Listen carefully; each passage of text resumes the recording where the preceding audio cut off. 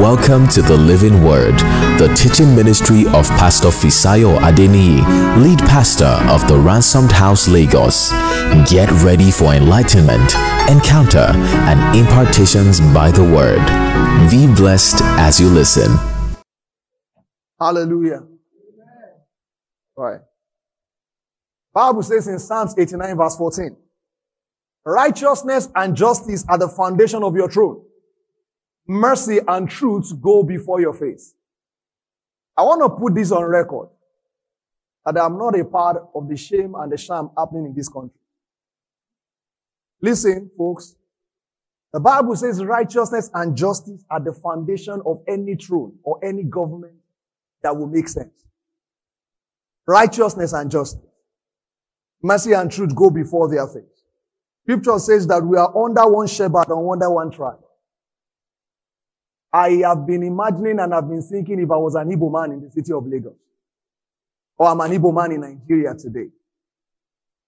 I think that we have been totally unfair to people who are like that. And this is not just about politics. I was supposed to join a couple last year. I couldn't go. It was my daughter marrying an Igbo guy. Absolutely no issue.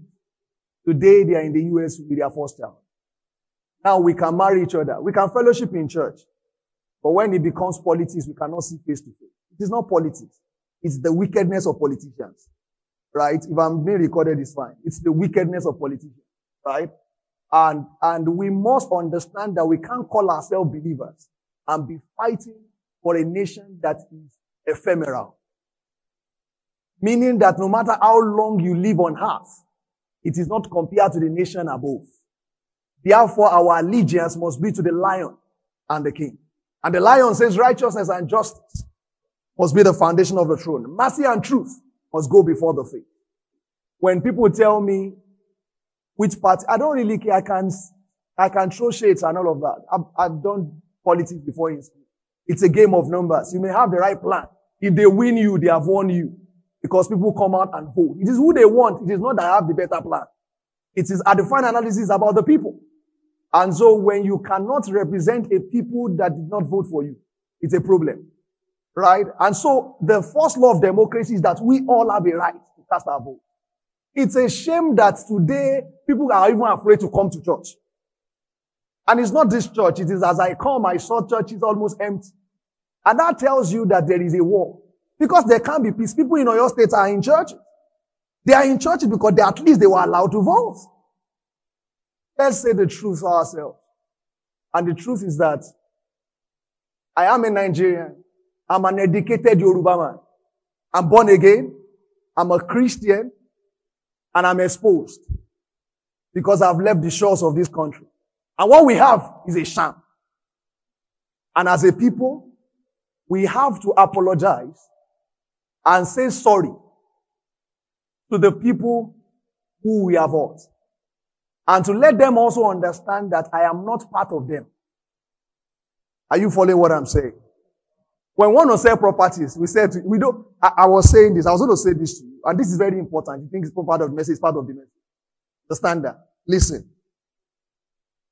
If my dad's property in Ibadan is to be sold, I am going to be the one to sell it. Because my brother is not here. Are you following what I'm saying? If somebody says it's 10 million he wants to buy, and somebody else says it's 12 million he's going to buy, my brother will say sell to the 12 million without asking for the try. Why? Money. Even an Hausa man brings the 12 million, we sell it and we walk away. So when it comes to business, you apply for jobs, you never ask who is the CEO. You don't care. You care about your money every month. I want you to look at your neighbor, eyeball to eyeball. And I want us to look at people here. You see, some of us are Yorubas and we can seem very privileged. Let me say this to you. Lagos is a Yoruba land. But every opposition is not Igbo. I didn't vote yesterday because I had seen in a vision that I was going to be attacked. So I told my wife I wasn't going anywhere. And 5 p.m. after they voted where I was supposed to vote, they came and destroyed the place and attacked the people. I know myself, and you know me as I'm preaching to you that I'm a very passionate somebody. I might decide to want to do, and you understand what I'm saying, and then you will come today, and maybe somebody else will preach.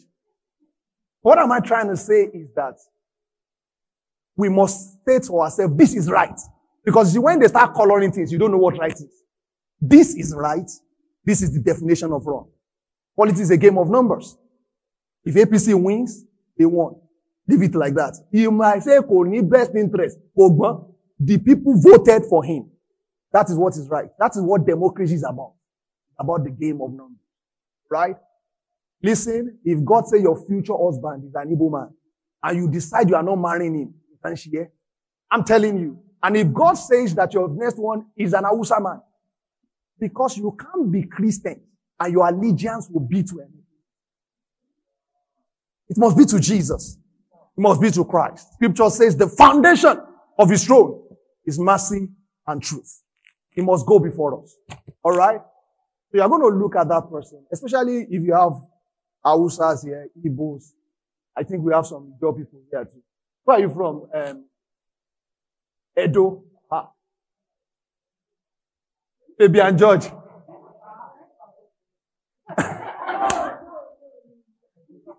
Alright, so what I just want us to do in 1 minute is I just want us to just go around all 5 persons and say, you are my family. Alright. I just wanted to set that record straight and to ensure that the people who are in this church understand what right, truth, and justice is. Are you following what I'm saying? Lift up your hands and say, we declare peace in our nation, prosperity in our palace. We declare peace in our nation, prosperity in our palaces. Peace in our nation, prosperity in our palaces. Peace in our nation, prosperity in our palaces. In Jesus' name, amen. So you know what I stand for, right?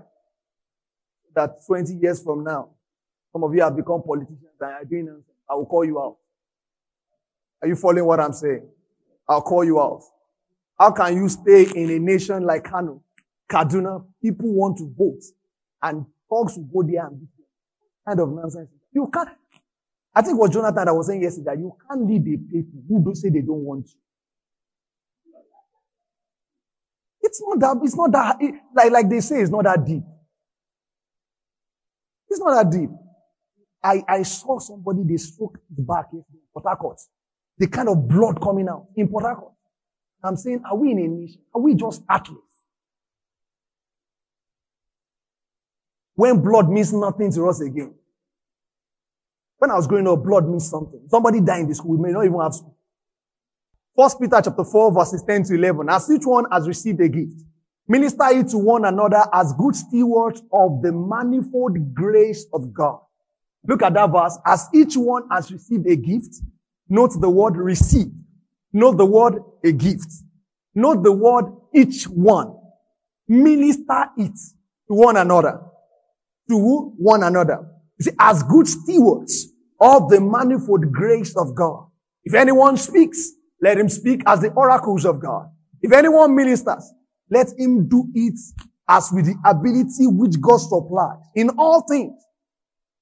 God may be glorified through Jesus Christ, to whom belong the glory and the dominion forever and ever. And let the church say, tonight, this morning, I'm going to be teaching you on stewardship of gifts and callings. Stewardship of gifts and callings. Father, thank you. Because the entrance of the word give light, give understanding unto the simple. As simple folks, we've come to learn at your feet. I make my tongue the pen of a ready writer, and I write the word of life upon the spirit of your people. After now, make us better people. Thank you, Father. In Jesus' name I pray. Amen. All right, 1 Peter chapter 4. Don't be distracted. Look at me. You don't need props. You need me. All right, the props will teach you so I can go and sit down. We'll just look at the props together. Amen. 1 Peter chapter 4 and then verse 10 to 11. I want to teach you textually this morning textually. So I'm going to stay on that verse of scripture. That's what it means. So I want to explain that verse of scripture to you. 1 Peter chapter 4, verse 10, so that after now you will know it. Glory to God. The Bible says, number one thing, there are 5 things in that 2 verses of scripture. So if you can get those 5 things, then you will understand what we mean by stewardship, even of gift and of calling. Bible says, everyone has received a gift. What does it say? Everyone has done what? Has received a gift. The question is, can you give what is not your own? So you came and I borrowed you my suit. And somebody said, I love your suit. When you wore it, I say, can you give me? Can you give the person? Why? It's not your own. It's not your own. You actually borrowed it. Amen. Have you been in banks before? Those days we used to all go to banks before all these apps come up. And then you don't have a pen. And see somebody say, can you borrow me your pen? But you actually borrowed the pen from a sister. So when they say, can you borrow me the pen? You say, it is not my own. I actually borrowed it. Why? Because what is not your own, you don't give it out. Because what is not your own, you do not have the right over it. The Bible says, as each one has received. That means that the person who gave is the one who owns it.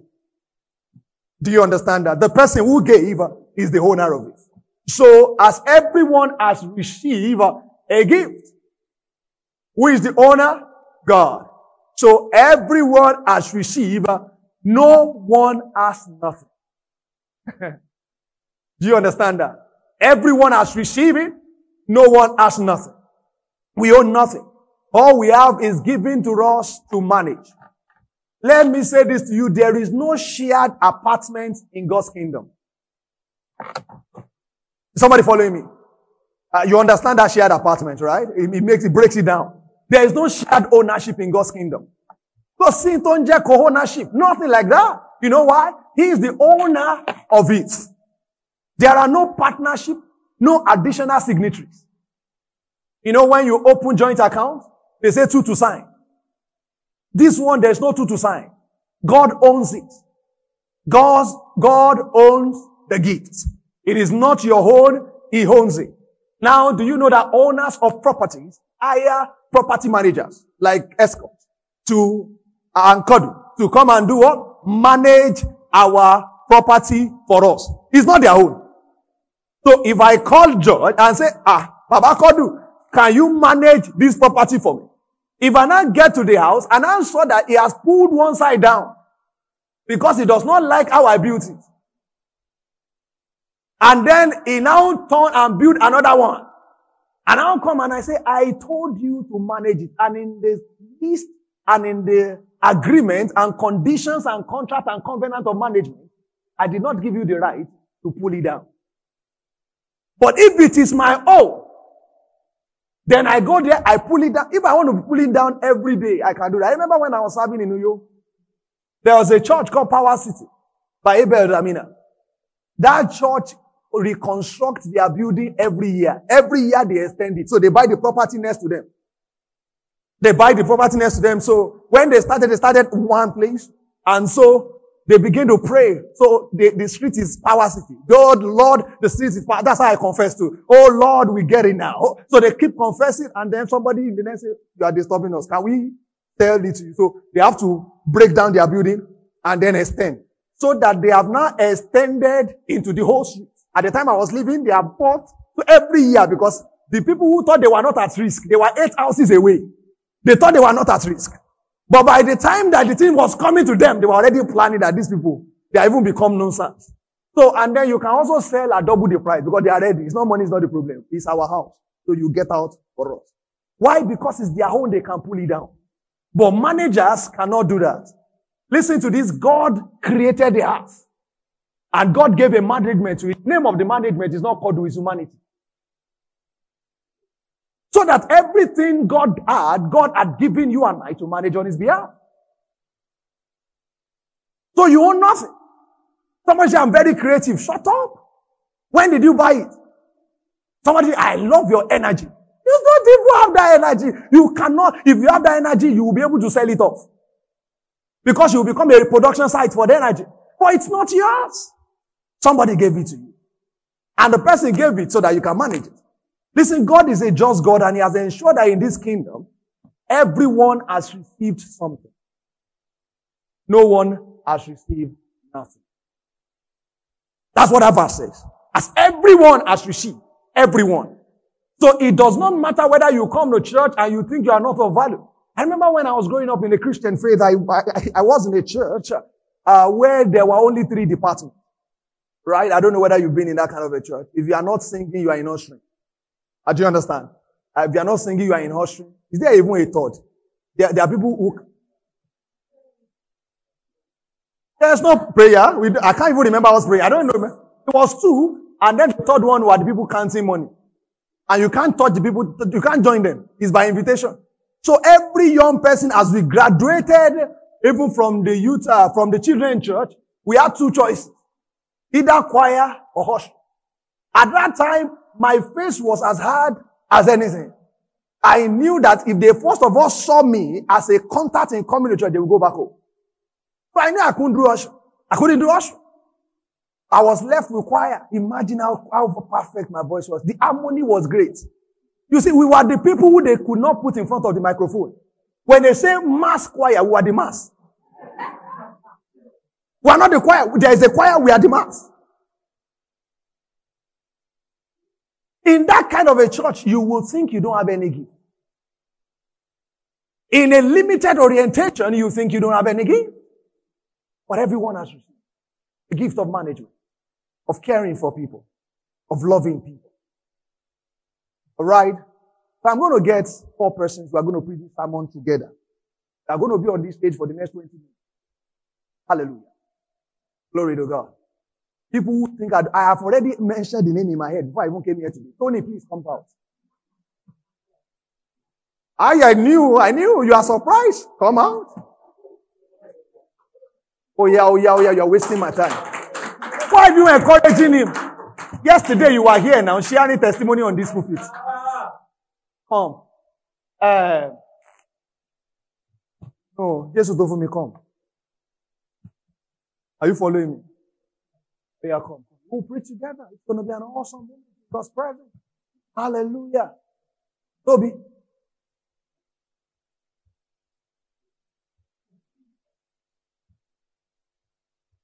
Don't worry, you can't run out of this. Is this the end of the pulpit? There's no where you are going. Alright. So we said 3. There's 4 willing. 4 willing. 4 willing. 4 willing.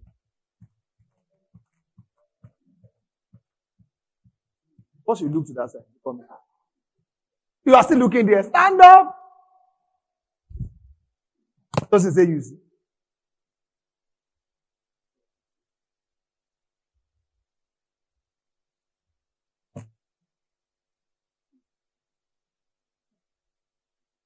How are you doing like yourself? Alright, so God looks at you and says, okay, there is a gift that I have. I want people to have sense in this generation. I'm talking about spiritual sense, right? God knows there is wisdom needed to navigate a generation. There is going to be knowledge needed for a generation.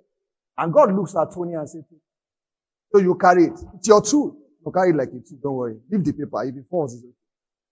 Right? So he now said, okay, now this guy will wear suit. Alright, so he now said, look at you. This is another guy. So he gave it to you. And so you can't be quiet. There are going to be ideologies. There are going to be people who are going to have strange beliefs from doctrines of demons. You are going to be the one to counter those doctrines.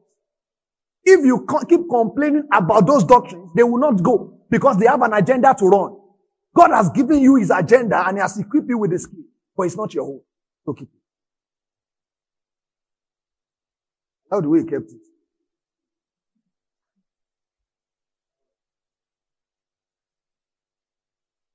So he said, okay,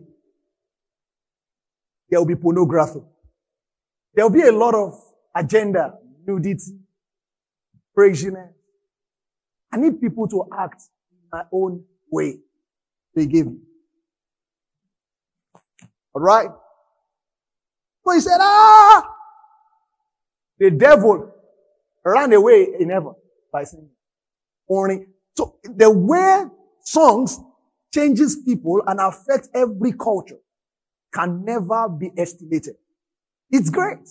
So God also needs his own people who will also sing his song with the same level of temerity, excellence, and grace. So God gives you a singing.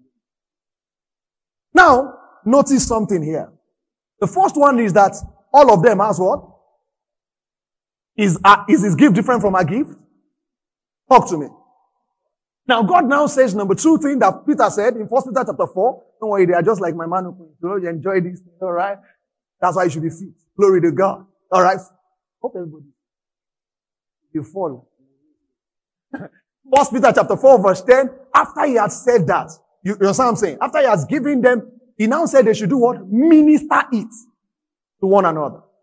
That word minister there is the word service. It means serve it. Therefore, when you go to a restaurant, sometimes they say, who is ministering at this table? That means who is the steward for this table. So God says, minister it. How? He said they should do what? They should minister it. So the gift of acting is not for you to sleep at home. The gift of teaching is not like, what? Revelation.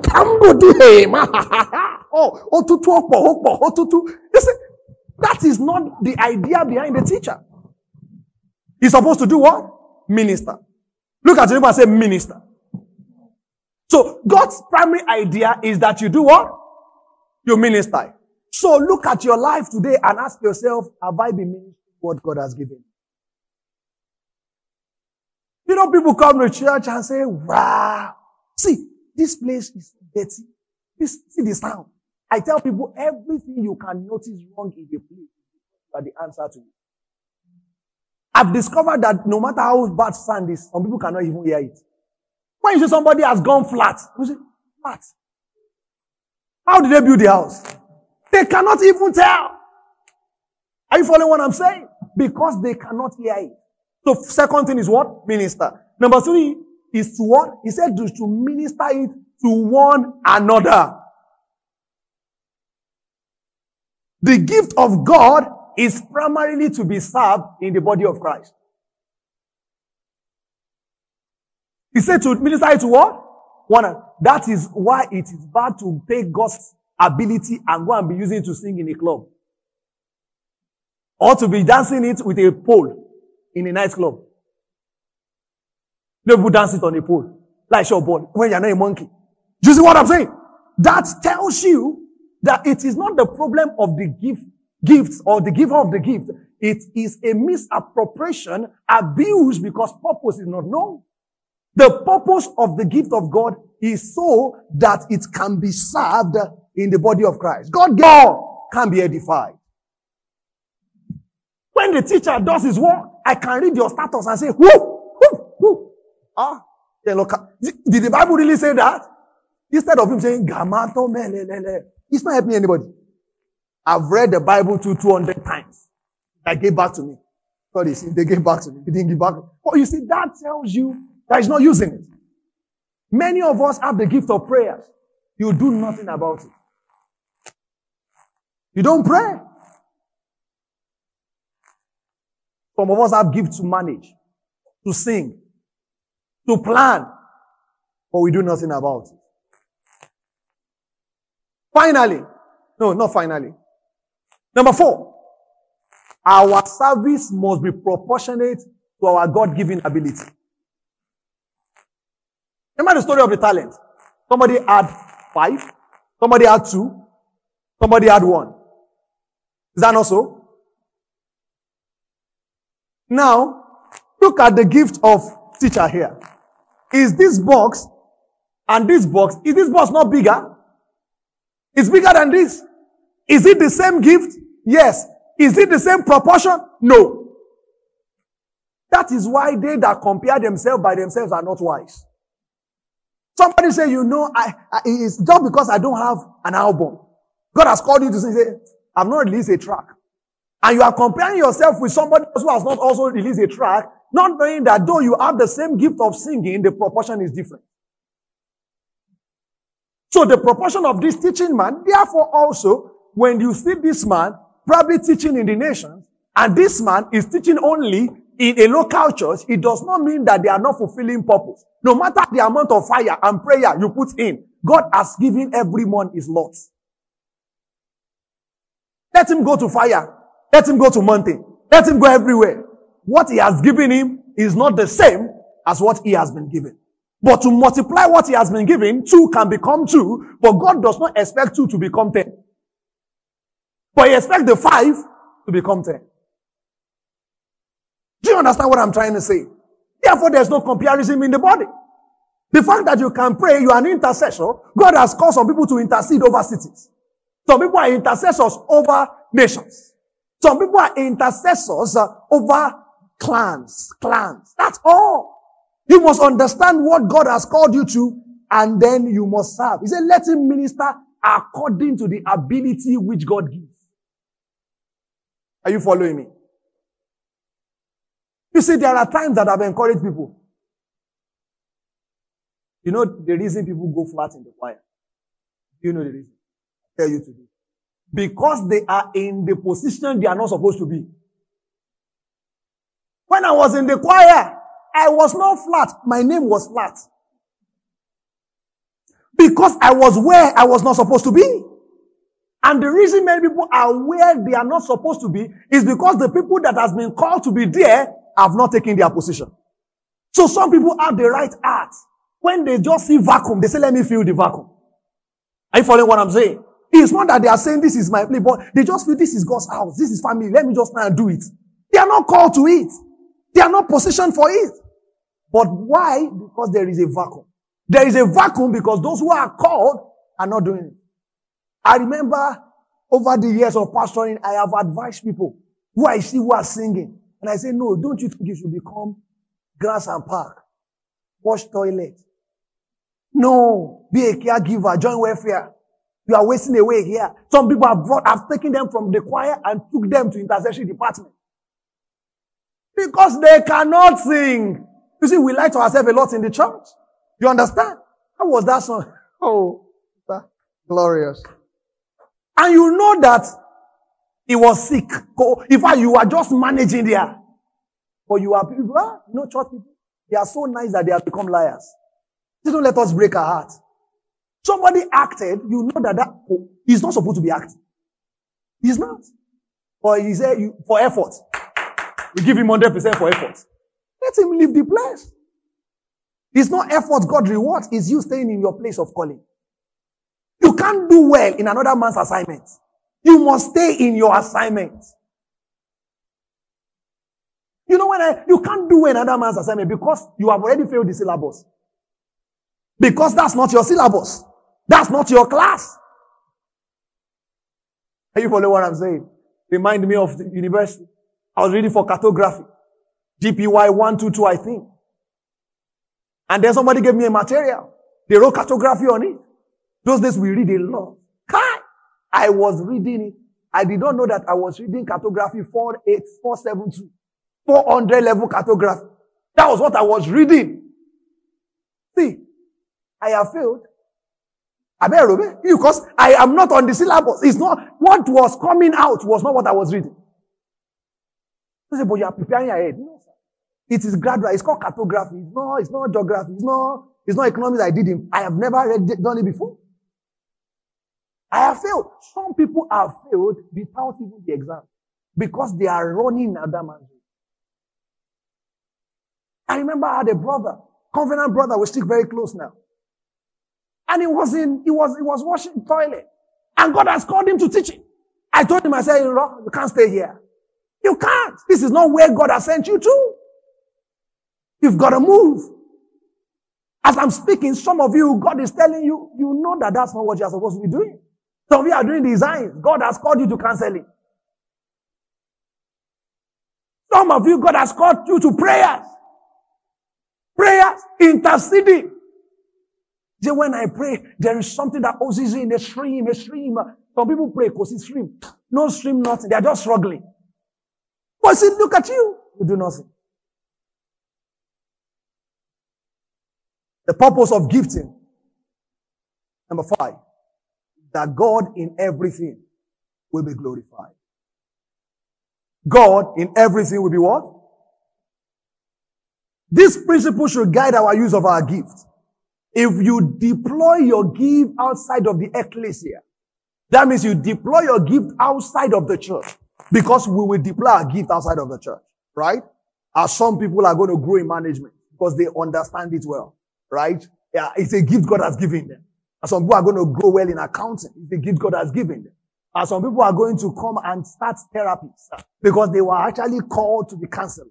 Do you understand what I'm saying? So they are going to use it outside of the place. Some people are going to sing, and their sing may not have a Jesus theme. They might sing secular songs. Oh, I'm preaching that. I know I'm preaching well. If you are thinking, why is he saying secular? Secular is different from carnal. Are you following what I'm saying? Secular is different from carnal. And we have mixed it together because we don't understand these things. Because you do secular job. You do secular job. My wife works secular job. They don't pray before in their church, in their band. They don't pray. They just stay there and do whatever they want to do. If she wants to pray, she prays on her table. She cannot even disturb other people. When he cooks, does your cooking have any spiritual thing? Like manku shaniva, you use that one as garnish. Zinia moluviada, you put oil. That one is the oil. You know, no. Every time you need curry, no. If you are hungry and you are not eating, it's not a spiritual thing. It's food that you need. Are you following what I'm saying? So he is a chef. Are you understand what I'm saying? So these are secular. So there are songs that are not, if you listen to a Tim Dakolo song for it, somebody say, okay, which song do you want them to sing at a wedding? If people like Tim Dakolo don't sing. So we'll turn, it will be Rams when we get to wedding. Adurake o, adurake o, and then you'll be dancing with your adurake o.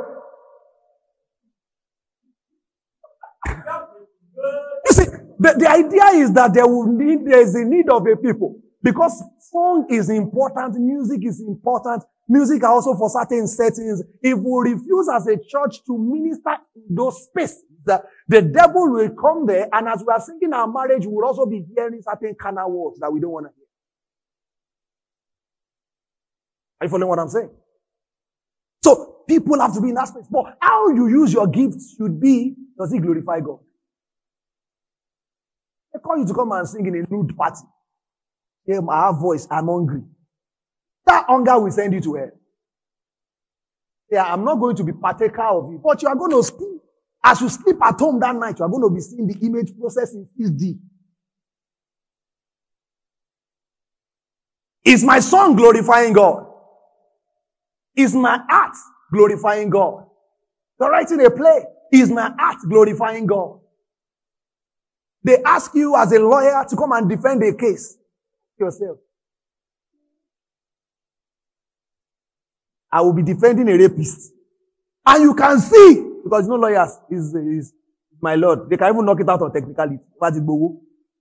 So it's not, are you going to do that? Is my word glorifying God? Is my speech glorifying God? Because some people are called to talk. Some people can talk. Hey! No. Have you had collation here? My God. Oh, Jesus Christ. Oleke Alda. Those people can talk. They can. It's a gift. I remember the time that Fela Drotoye owns this nation at the jugular. When he speaks like this, oh! Those ones, the gift of oratory. Are you using it? First time I heard Martin Luther King Jr. speak. Say, God. Hey! You have gifted me. How you going? Your speech, does it glorify God? Your company, is it glorifying God? Your relationships, are they glorifying God? Your status, are they glorifying God? There's a lady I muted, I blocked her. She used to be a member of this church, but she moved. So I now saw her, every time I see her status, I say, you know those status that can move you from the heavenly realm, the earthly realm. And she had done it consecutively like 3 times. I will be spiritual, and then I see status. And then suddenly, I say to myself, they're blocking. They're blocking. You see, there are people you should block because their status does not glorify you. Does your phone, the content of your phone, does it glorify you?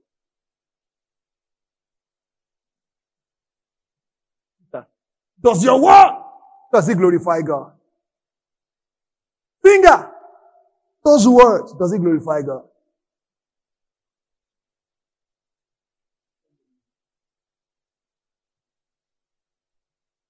Do you understand what they showed us now?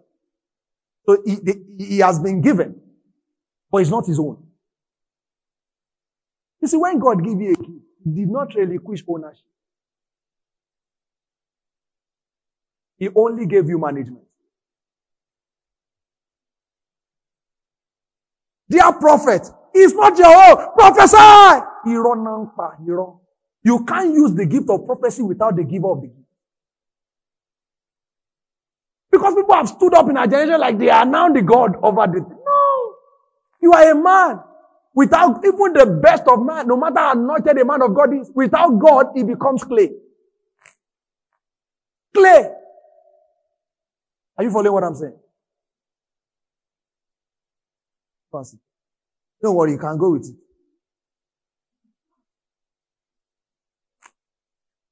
Hallelujah. Praise God. Now, what is the word gift? Look at him and say, he just did the first filling.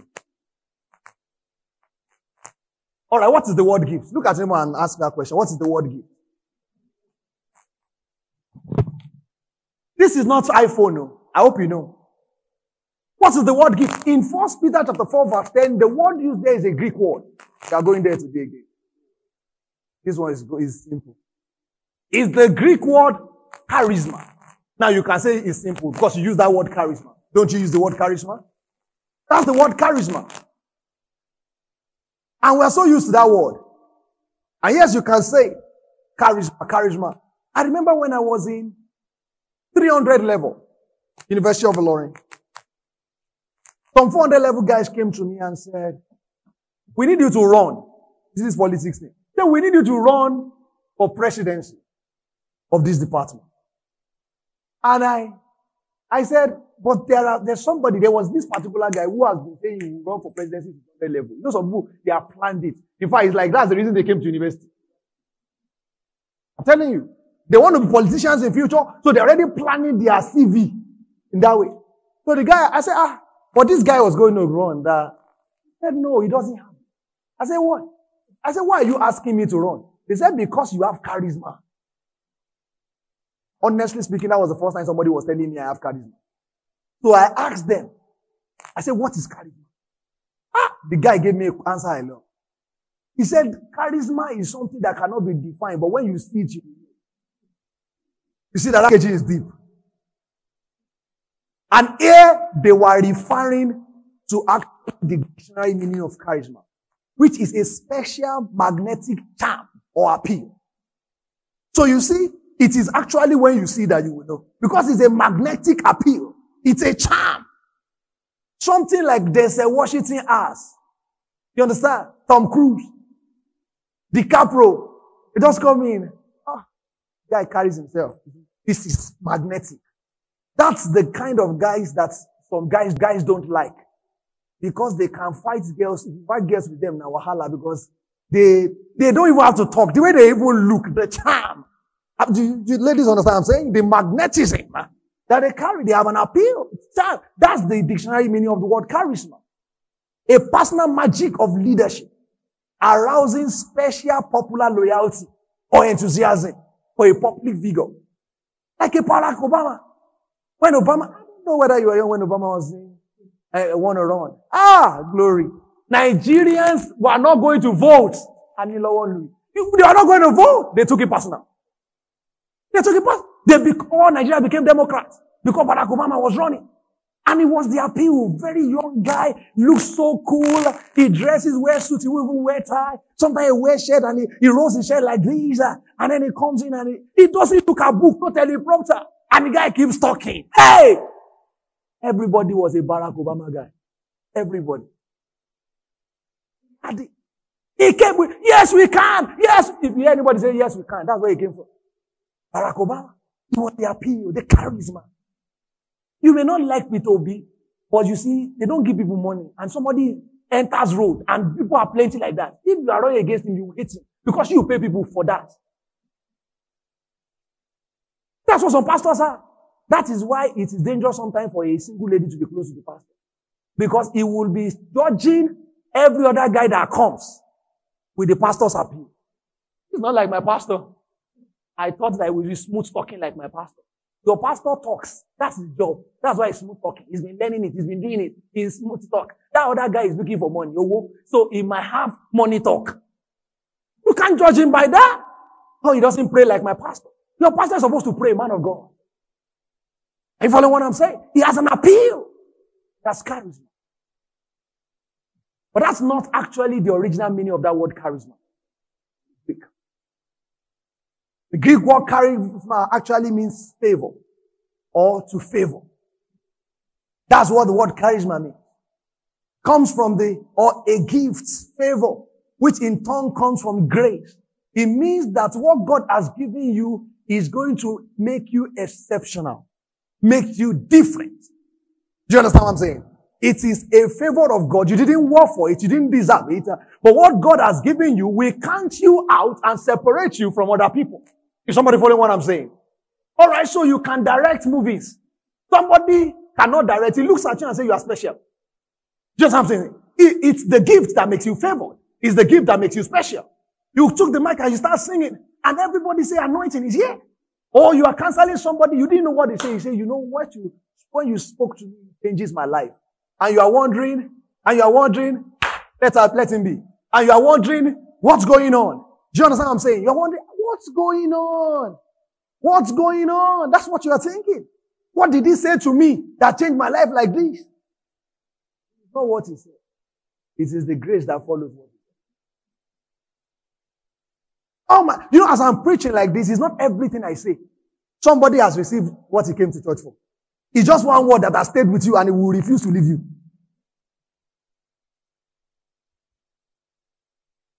In English, charisma was originally used in Christian context to refer to a gift or power bestowed upon an individual. Can you see that? By the Holy Spirit for the good of the church. Bestowed upon an individual by the Holy Spirit for what? I can't hear that. No, for the good of your pocket. For the good of your life. For the good of the church. That's the original use. That's where charisma comes from. When they say charisma, they look at somebody who is operating in the gift of prophecy. Somebody who is operating in the gift of knowledge. Somebody who prayed and things happened. And they say, wow, this guy has it. He thought what you thought was difficult. And then he broke it down from scriptures. And then you say, no. This guy has it. That's charisma. They are saying that he has a gift. There is a favor upon his life that counts him out and make him different. The next one is that grace or gift signifying extraordinary power. Don't forget that power is the ability to do, enabling them to serve the church of Christ. So what do you have power to do? What do you have power to do? What do you have the ability? So, me and Tony, we are in this together. So Tony, come to the front. We're here today. Together today. I want to explain because I love explaining things so that you will get it. How many of us have gotten me thus far? Glory to God. Yeah, somebody have gotten it, even use drink to push it down. Glory to God.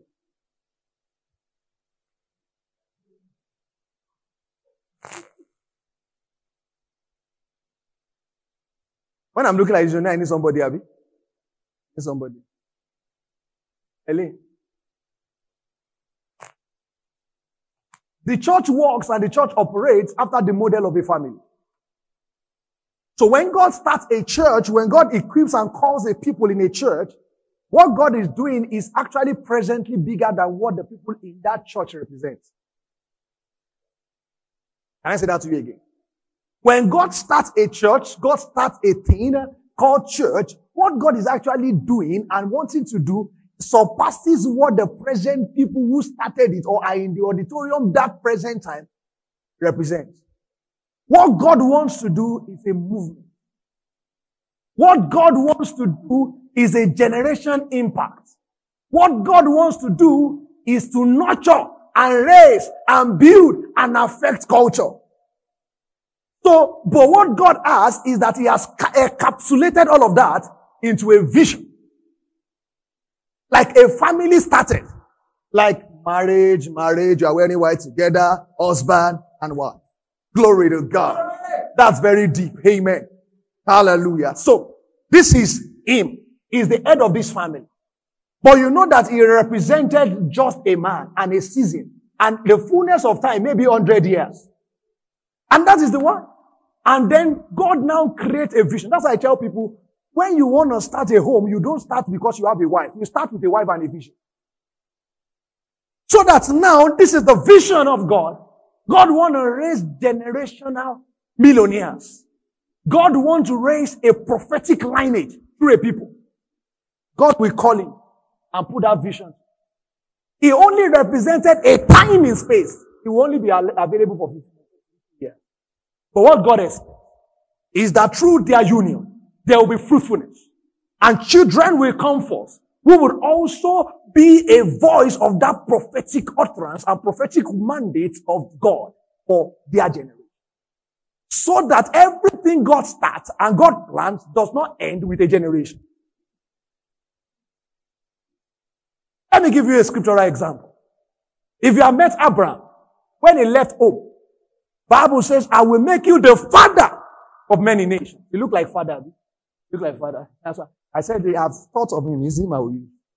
Do you understand? Father of many nations. When you see Abraham and Sarah on the field in the desert, you will not know that they would be the father of, there will be a lineage of Zuckerberg. Right? Do you know that Zuckerberg can trace his lineage to Abraham? Are you following what I'm saying? Do you know that I even think Bezos too can trace his own? They are Jewish people. They can trace their lineage to Abraham. Who would have thought that thing that happened thousands of years ago, we have impact even today? But he cut a covenant. And that covenant, what I'm trying to say is God encapsulated it and put the vision. Now listen. He by himself can never become the fullness of that thing, no matter how gifted and anointed he is. Oh, so Bishop Oyedepo is very anointed. I agree with you. But no man does great things for God by himself. No man. You do not have the capacity to do that.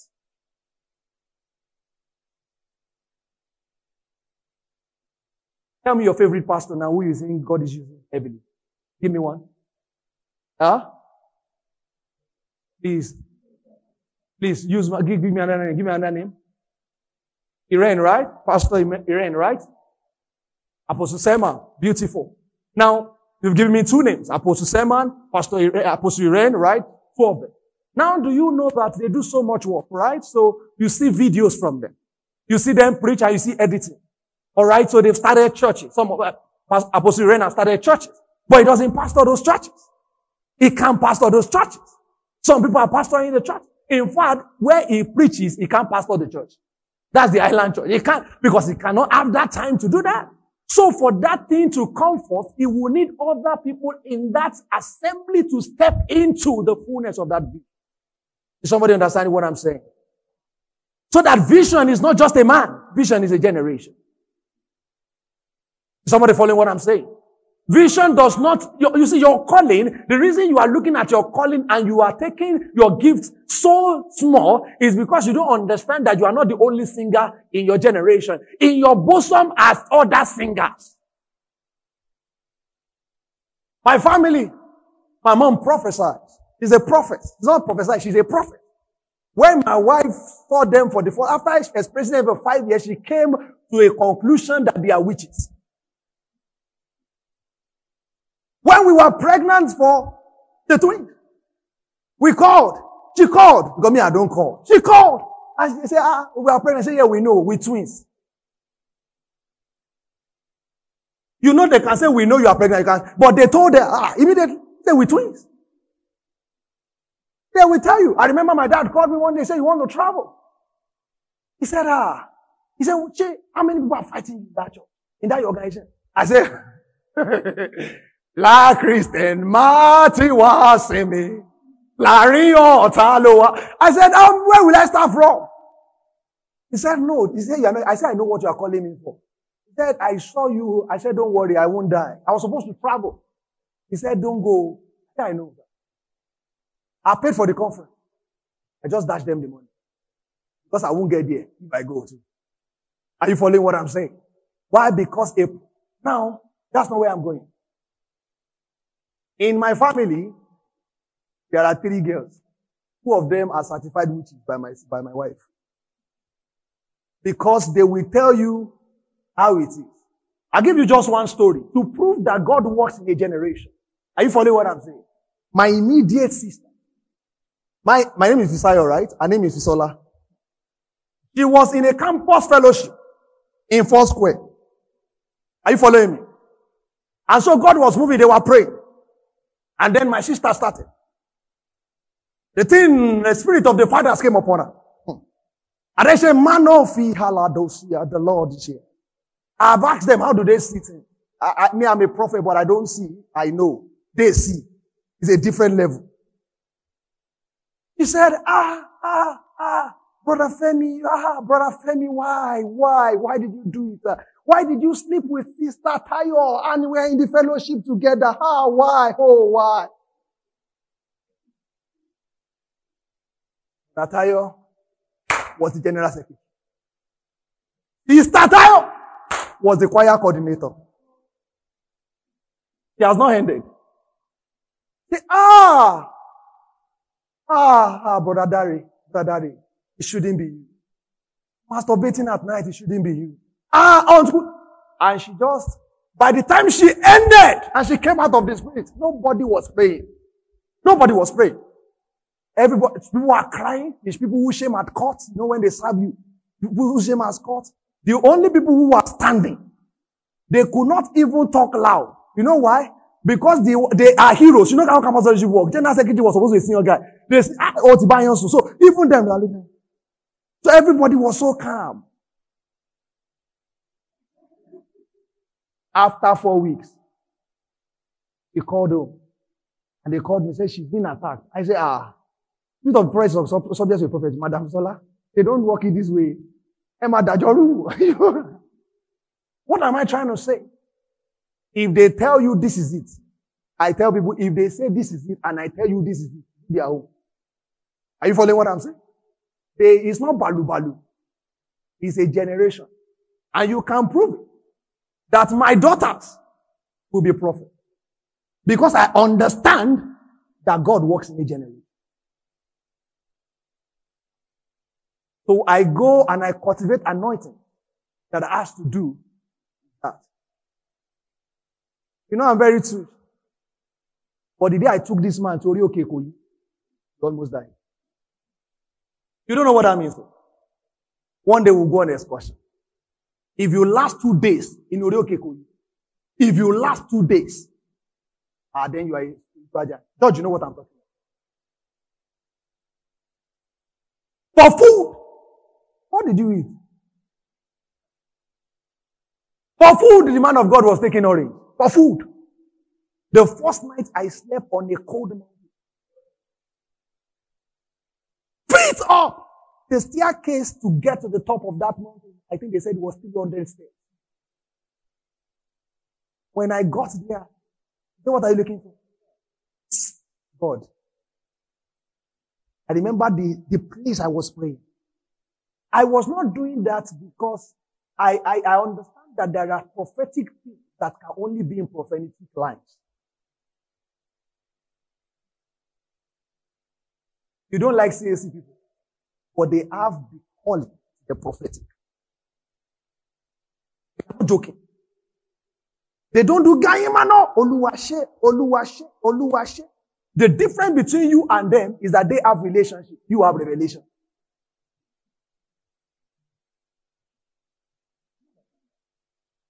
You have revelation into God's word. They have relationship. About we do like this. God just told you. Pastor, they tell you that if a Pentecostal pastor say otherwise, go and do their own. Because what they say, God just told you. Do you understand that spiritual generation is started the exact way marriage is started? Therefore, you must also take marriage very carefully. It's not just a union, it's a spiritual union. You are taking into your lineage a part that the spiritual generation and lineage has also taken as a part. A covenant you are inheriting. Therefore, if you don't have sense that you marry, your generation won't have sense. I can tell it. If I see some family and I see their mothers and parents and I see their consistency, it's a generational thing. What will serve God? One will serve the Lord. It will be accounted unto him for a generation. I would rather marry somebody with an inheritance of a godly heritage than marry somebody with an inheritance of money. Because I've seen that the rich also cry. So Jesus, though was God. Now let me prove this to you in scripture. Jesus, though was God, do you know he was limited? I'm trying to say even him cannot do anything by himself. He needed people. Do you know that Jesus, though he was God, he was limited? He needed a Philip. Philip is an evangelist by calling. It was him who found Nathanael. It was not Jesus. It was him who found Nathanael. Do you know that it was him who took the gospel first outside of Jerusalem? He went to Samaria, Acts chapter 8. When the Greek came to Bethsaida in John chapter 12, it was him they went to. It was him. Because why? He was the one who would take the gospel far. You see, there are people who you need them. Let me say, Jesus needed Judas. He needed Judas because of his prudent and accounting skills. It was only Judas that saw that perfume was expensive. Why are you wasting it? That's prudent. Even though you can say he was stealing it, it's prudent. He needed the boldness of James and John, the sons of Boanerges, the sons of thunder. If fear comes, they'll come up and say, hey, pastor, we can do it. I remember when we were going to Ilorin one day, me and Desmond. And we were cleaning up for fuel. The Nigerian can just mess you. Pay up for fuel. And after 1.5 hours, I was trying to go to the front. And then one guy just came and entered my front. Hey, forgot that I was the called of God. I came out. I hit the car. Come on, move back. Things be done in order. You know, I told you that election, they would have killed me if I go because I will not keep quiet. He said, no, go back. And the guy just opened the car. He said, you touched my car. He neared me. Honestly speaking. In my heart, I thought that much blow me by. Honestly, I said to myself, oh, you know, you will do Yoruba, Yoruba people, we can talk. No, it's not possible. I said, what do you mean? That was coming close. You know, I had a son of Boanerges, the son of thunder in my car. Desmond, he just came out. He pushed me. What do you want to do? I said, oh shit. Even though with the anointing, I would have been beaten. You need the sons of Boanerges if you will go for a ministry. Are you following what I'm saying? I was going to Ilorin. Maybe it was 2 minutes. I can't remember what I was going for. See, I would have gone with it like, go for the sons of Boanerges. It's too, So when I say the guy has anger, I love it. Help me, man. Oh, he pushed the guy. He said, what do you want to do? He said, leave him alone. And that's I thought, don't mind him.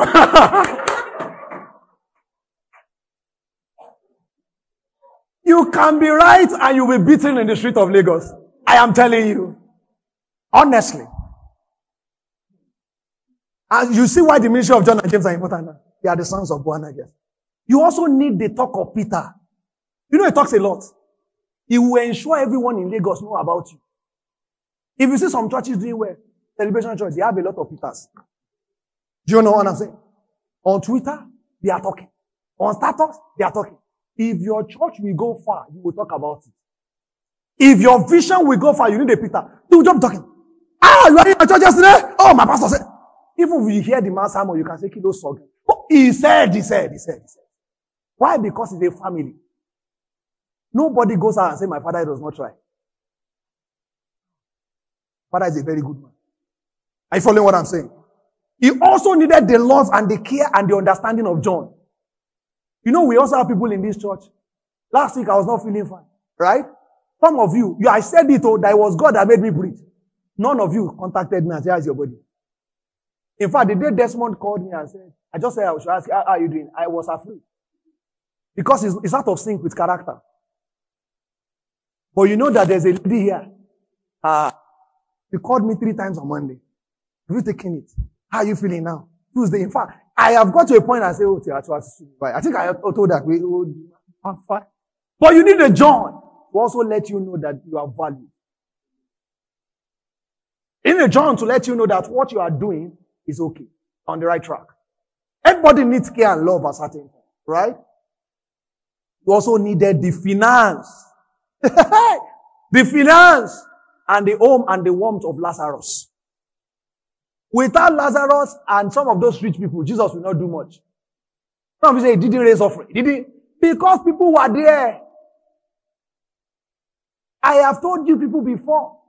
It is believers that make teachers prophets. You don't understand that? It is believers that make teachers prophets. When they refuse to give where they are supposed to give, and the bills of the church is rising, and he sees that rent fee, and he sees that his children's school fees, they have muzzled the mouth of the ox because they are stingy people. You know what he does? There is somebody here. Pastor, he has become a prophet. Why? Because if he prophesies, money will come out of it. You know, people are not poor. There's nobody who is poor. If they tell you now that to raise money, that somebody is sick, raise the money. And you know, I've discovered that people help you so that you don't die. You are not following with that. If you are sick and you need 200,000, they will raise it. They will give you, but raise 50,000 for business. You won't find it. I don't know why people love to keep people alive. Is it that their ministry should continue?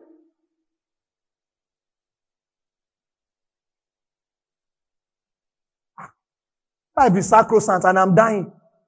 With hunger. They will say, the Lord it is well with you. It is well with you. The Lord fill you up. The Lord keep you. It is well. It is well. That's the end. And they leave you alone. But tell them that they said that if I don't operate, the guy will say thank you. He said, because they don't want you to leave them in this world. They want you to continue the mystery together. Holy Lord. Do you know that if they leave Nigerians alone, they will not let people japa? We should stay here. We gather there. We die here. The person wants to die. You don't even like the person to die. Okay, give him money for food or business so that he can make money. They won't come up. They won't talk. Put it on your status. Try it. You can do an experiment. Put it on your status and put it and say, need 100,000. Just 100K to start an idea. Let's do it. Let's try it. And see how many people enter your DM. People enter your DM normally when you post. They will do like they do not see. In fact, some people will block you that time. Now, put it there that you need 30,000. Oh, you need 150,000 that they just diagnose you with something. If you don't operate in 3 days, something will go wrong. I am telling you in 30 minutes, the amount of phone calls you will receive. How far? Sorry. What did they say happened? How what kilo shele? What did you hit? Who diagnosed that? What's that? Do you know what I'm saying? It's not love. They want to keep you alive. Oh, Nibo, we are here together. But if somebody want to move to prosperity, let's gather money and help the person to prosperity. I'm letting you see life so that when people do it to you, you don't get angry. It's not that they hate you. They just want you to remain alive. What am I trying to say? Your local church and in extension, the body of Christ need your gift, the manifestation of your gift for its prosperity.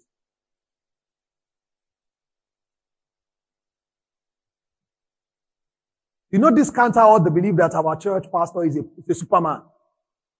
Every Superman you see, he has Superman working with him. Baba Deboye has a structure of millions who will lay down their life for him. When you therefore see a church that is not growing, it's full of selfish people. Fancy that. that one can see. You remember Moses? I want you will get this. Are you getting what I'm saying? You remember Moses? How many of you think Moses is a very exemplary leader? Gifted, exemplary, great guy, did many works, built the tabernacle of meeting, started the law. Oh, very creative guy. It's such an humble and a meek guy. Listen, Moses did not build the tabernacle of meeting.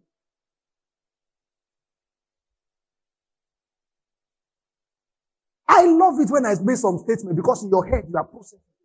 The Bible says, be looking for it in the Bible.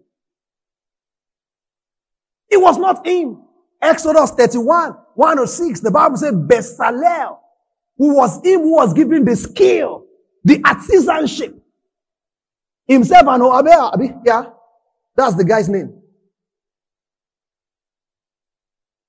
They were the two guys that were given that skill and artisanship. And they said, I've called him with many other people to be able to build the tabernacle of meeting. So that the pattern Moses saw, some people are going to be the one who will express and bring it to manifestation. You see that there's no Superman. Listen, it will take people to bring into physical manifestation all that God commanded Moses. You can change the name Moses and put your name. Can you do that? Put your name. It will take people to bring into physical manifestation all that God has commanded George. All that God has commanded to faith. Can you see that there? It will take, so that don't think that I have to work harder. That's why a generation is killing itself. You are the CEO of your company. You are the marketing officer of your company.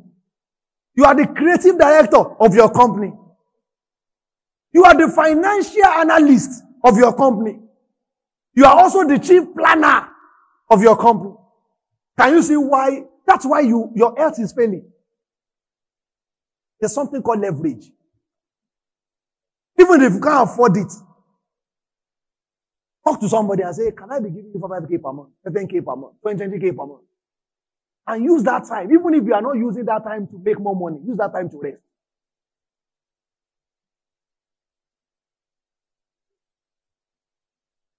Look at your neighbor and say, to take men to bring into physical manifestation all that God has taught you. Finally, a good preacher, my father taught me those 4 times. You can see that this is not like every other church. I'm just word. The word will make men. If you make a commitment to do it, you will see the difference in your life. Now, I want you to talk about the types of gifts and calling that God gives. Because you see, this is not a message on calling and gifting. So I will not tell you about discovering your gift and all of that. Right? This is not, but I want to point you to certain gifts. And that's why it's not going to only be about the 5-fold ministry or the 12 gifts that the Bible talk about, the 12 spiritual gifts.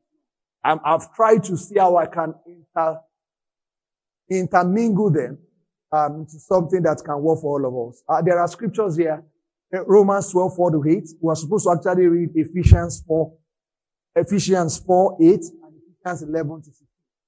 But for time, let's continue.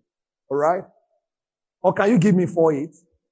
You can't. All right. So let's just continue for time. Right?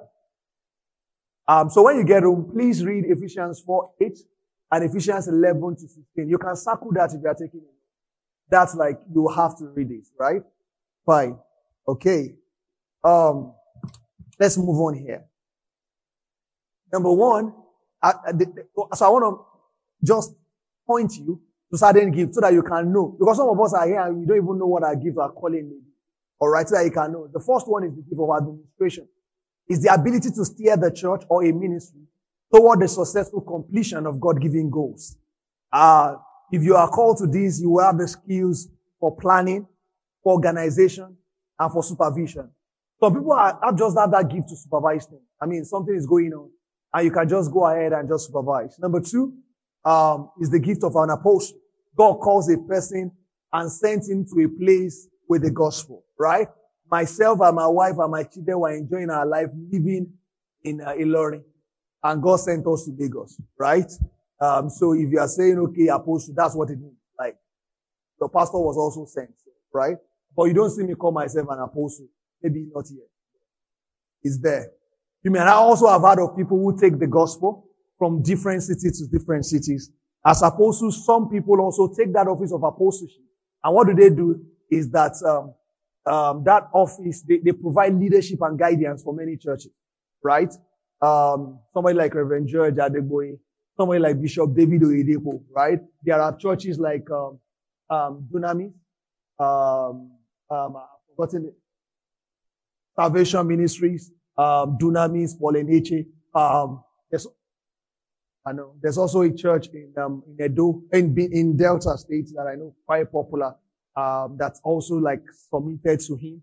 So what he does is that the pastors come to him and then he provides leadership and guidance, even for what God has called them to do. He helps to steer it. So you will sometimes discover that, some of those churches, when they receive something from Shiloh, for instance, they then go to their churches and start also having a word for the year that looks like what is happening. Baba Deboye also asks, we can't even talk about how many people are submitted. They are even like a nation submitted to him. You know what I'm saying? Because Bishop himself, the Bishop of Bishops, they are all under. Number 3 is what you call discernment. The wisdom to recognize untruth from truth. When a man has what is called the discerning of spirits, he can be able to say, this is error. You know, there are times that I hear certain people say certain things. Are you following me? There are times I hear certain people say certain things. It does not just agree with your spirit. Have you ever had people say things like that before? I mean, you are hearing a pastor, he might be popular, and then he said something, and then something rings inside of you. Even though when they ask you to explain why you think it is wrong, you can't. For something in your spirit just rings a bell. It's out of alignment. Some people have discernment. And when we talk about discernment of spirits, so that you can even know the spirit operational, right? So somebody is performing miracles. It doesn't mean it's the spirit of God. It can be the spirit of the devil. I remember Reverend George told us a story about how he was in a place and a man of God came and he was saying, you. And he was saying things like my sister was saying, you, this has happened to you. You, and the man came to him. And one day and he said, I locked up the spirit. I said, Lord, I block it. Nothing is says right now. And then the man, oh shock. Oh shock. The man left him and went somewhere else. You know, that's because he had discerned that this guy is not using the spirit of God. Number 4, you have what is called evangelism. All right. Evangelism. Can we concentrate? Evangelism. The ability to successfully communicate the message of the gospel to unbelievers. Ability to successfully communicate the gospel to unbelievers. You just have a passion to win souls, right? You see somebody doing things that are not right. You just want to talk to them about Jesus. You want to talk to them about God. And don't forget that all of these gifts are not given in polished ways. You still have to improve them. You have to work on them. You still have to train. Some people have the gift of exaltation. Barnabas was called the son of encouragement. That's the meaning of the name Barnabas, the son of encouragement. That means somebody who comes in, maybe you just lost your job, you just did something, and he comes in and encourages you. He just speaks to you. Some of us are encouragers, right? You don't need to look for the microphone. Do you understand what I'm saying? You are called to encourage. Your friend calls you and says, I just feel better. The mood he came in with, and the mood he's living with. That's, I was saying something different. Alright, so number 5, faith. Next one is faith. Perhaps people with this gift have such great confidence in God. They have such great confidence in God and His ability that they can just declare, and it is so. Somebody say God can heal. You believe that? Right? You believe that? Imagine yourself preaching. And somebody had a good hand. And God says, shout it out in the microphone. That hand shouts it out. Will you do it? Will you do it? Because if you shout, and the hand does not come out. God told me one time to do that same thing. I dropped put the microphone like this.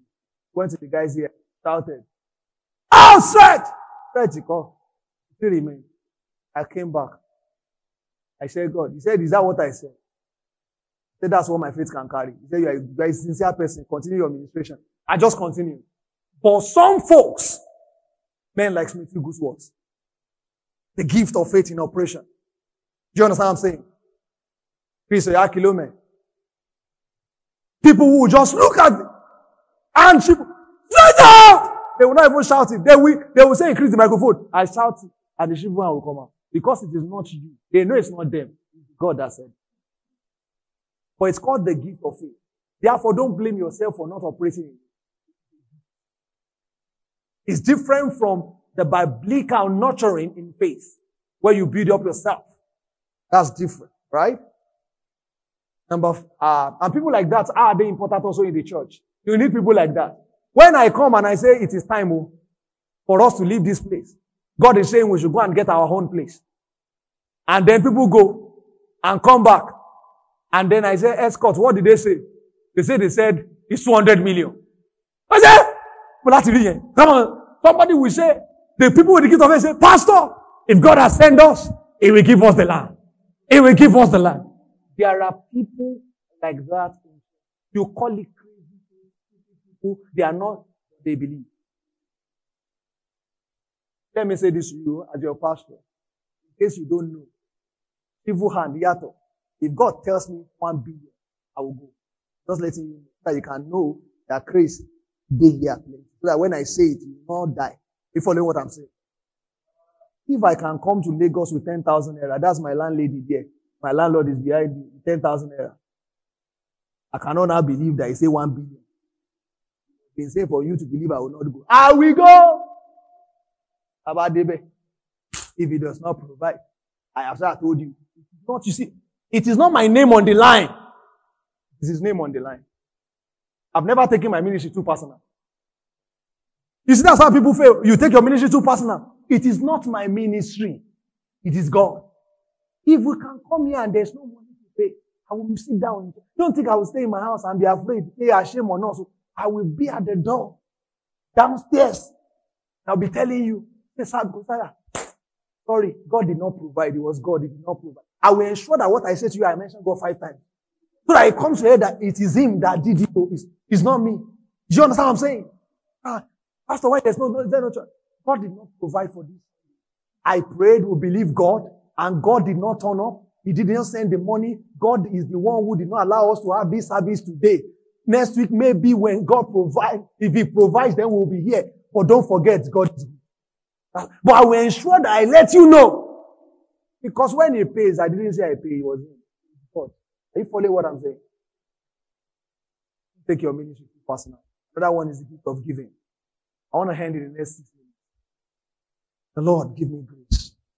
Those who have this gift are particularly willing and able to share their resources.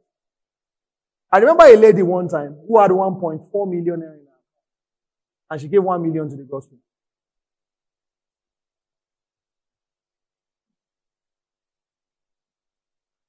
Let that sink in. Another time, he had maybe 420,000 and he gave 500.